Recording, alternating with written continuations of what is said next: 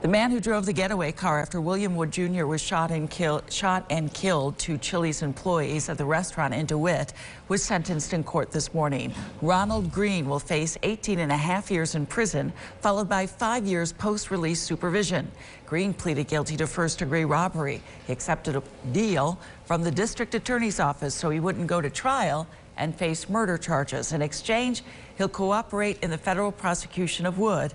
He faces the death penalty.